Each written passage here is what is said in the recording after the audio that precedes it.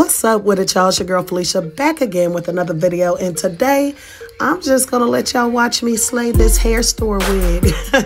I know a lot of times I'll just buy a wig because I don't want to wait on one in the mail and I need this hair done immediately. So I went ahead and bought a hair store wig, and every time I do this I regret it, but I bought another hair store wig. So I'm gonna show you what you can do with a hair store wig when you get one.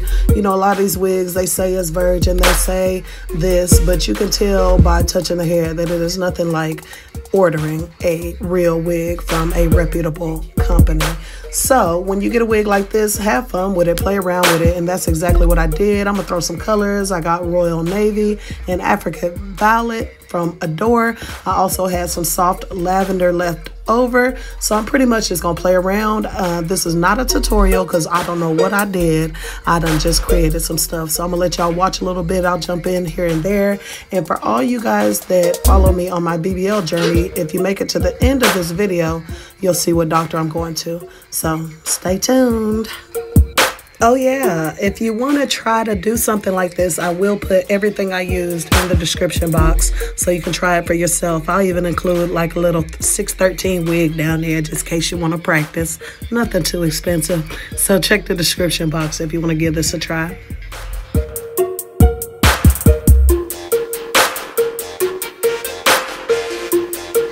I didn't show much of the coloring process, but dog, I had to rinse. That blue was just not coming out. It was ridiculous. I got so tired of rinsing this hair.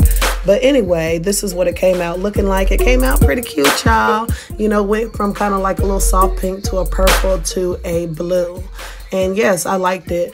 The top is silver. I didn't tone the hair. What I did was when I was doing the purple dip dye, I let the hair soak up most of the purple. And when there was just a little bit left in the bucket, a little tint left, I went ahead and dipped the whole wig in there to tone it. So yeah, it turned out right to me.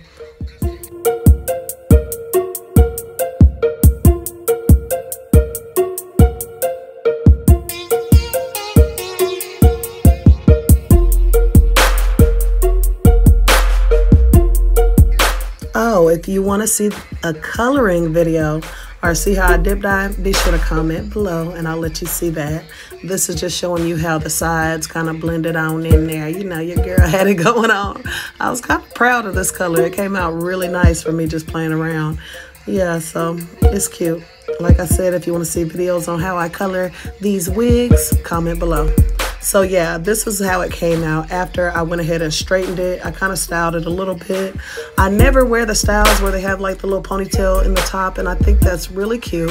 So I went ahead and did that. I was kind of trying to decide, do I want to leave it straight? Do I want to put some curls in it? And I was also trying to feel the texture of the hair because when I got the wig, it felt kind of rough, but they didn't have many 613 wigs available at that store that had the ear-to-ear frontal on the front, so I went ahead and got it.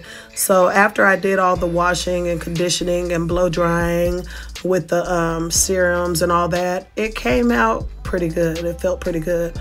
I still wasn't satisfied, so I decided, let me go ahead and throw some curls up in here.